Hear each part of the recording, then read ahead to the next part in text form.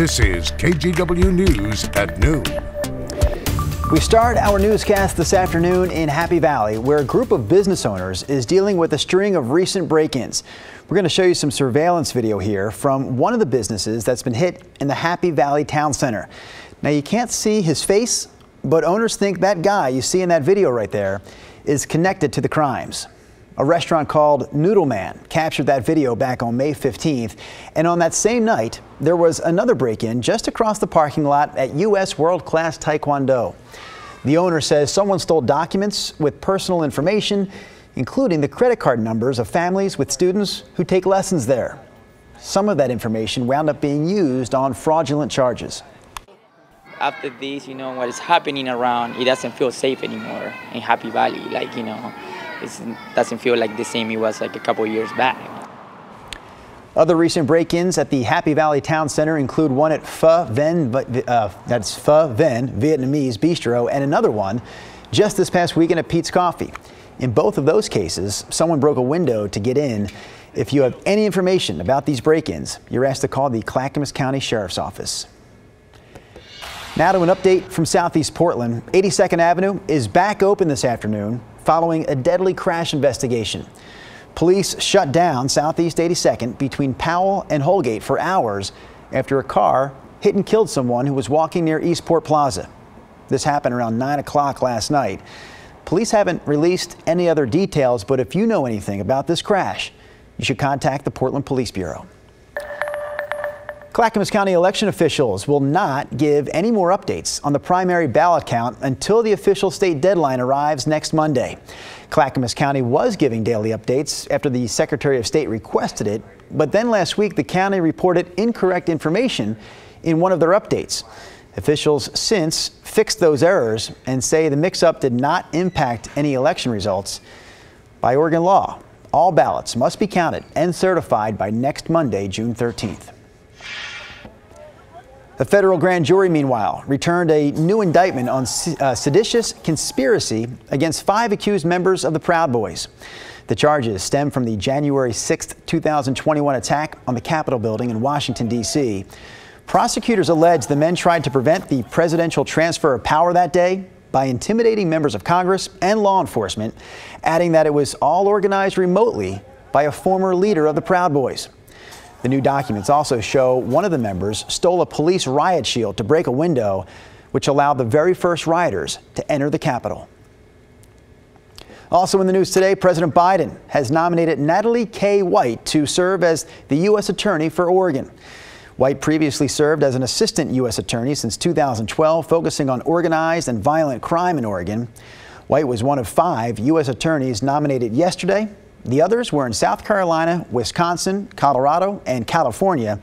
White still has to be confirmed by the Senate. For the first time in months, Washington hospital leaders held a briefing about COVID.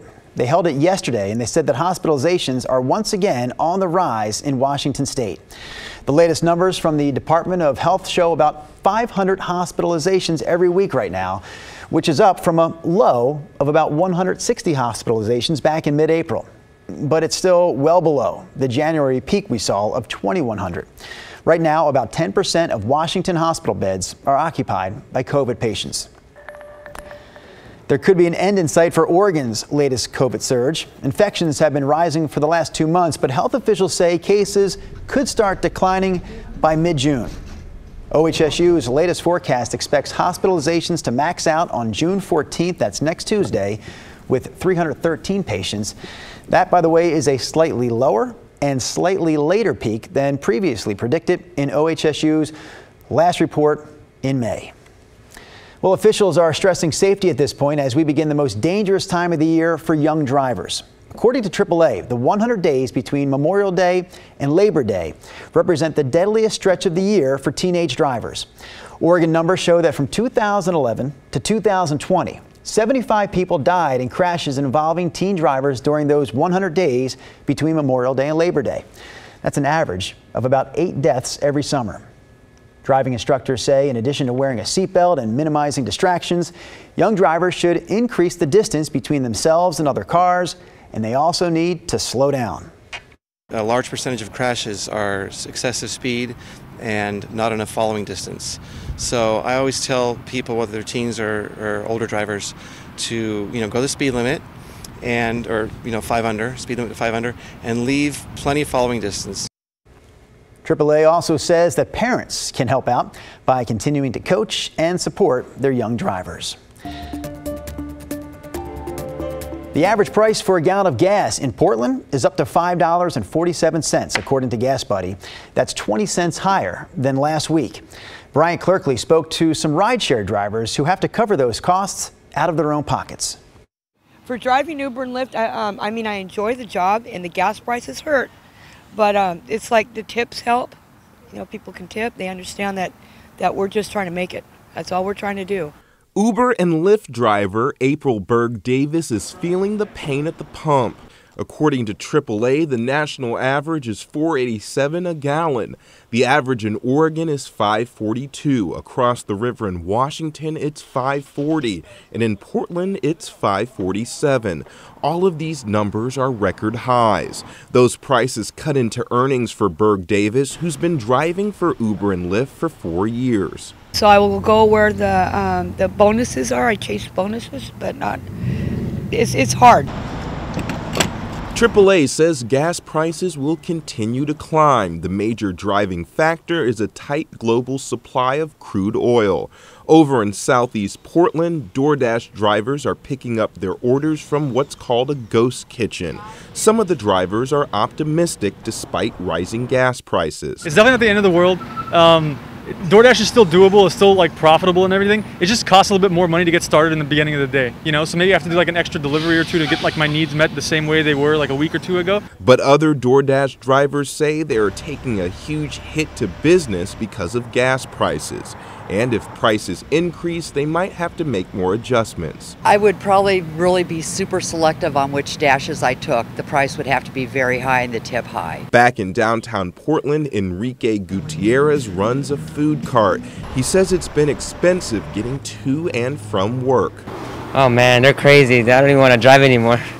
I'd rather take the scooter everywhere in downtown or just not use a car at all anymore and just take the light rail or, it's too much money. Again, that was Bryant Clerkley reporting for us. All right, one more story before we go to Rod Hill and the Weather Center. Some of our viewers say they felt the small earthquake that was centered near Camas last night. It hit right around 7 o'clock, lasted only a few seconds. It was a 2.8 magnitude quake, which is definitely on the smaller side, but still big enough to give people a little jolt there in Clark County. By the way, if you felt that earthquake last night, you can report it through the USGS website. And now we turn to one of my favorite Clark County residents, Rod Hill. Rod, I asked you earlier this morning, you said you did not feel that earthquake last night. Did not feel it. We live over just west of I-5. On that map, it was that kind of orange or red dot that's not too far from Lacamas Lake. That was the epicenter of the quake. The depth of it, by the way, was just not quite 2.5 miles deep, but those numbers are considered shallow. The quake itself was weak, and most of our reports are people that live in somewhat proximity to the actual epicenter itself. One of those, Jess Marple, said, well, we live by Lacamas Lake. It was quick and really shaky. And I saw other reports of that saying that while it didn't last very long and it wasn't extreme, there was definitely enough shaking to catch your attention. Okay, that was last night, right? Shortly before 7 p.m. Well, we started off today with our coast cameras looking gorgeous. I mean, it was sunny blue, but now it looks like this. Here's the Astoria column camera. That's cloudiness that's thickened up. Here's Depot Bay from the Channel House. That's cloudiness down along the Central Coast. That is thickened up. And instead of clear, we're kind of getting a milky sky now over downtown Portland. But we have had a nice warm up. We were in the low 50s this morning. We've jumped all the way to 70. So even with clouds continuing to increase, we could get up to 79, maybe 80 this afternoon. And don't forget, if you have plans tonight, there's at least the chance of a little spritzy shower here or there. Most of the rain we're tracking is still a couple days away. We'll talk about that coming up.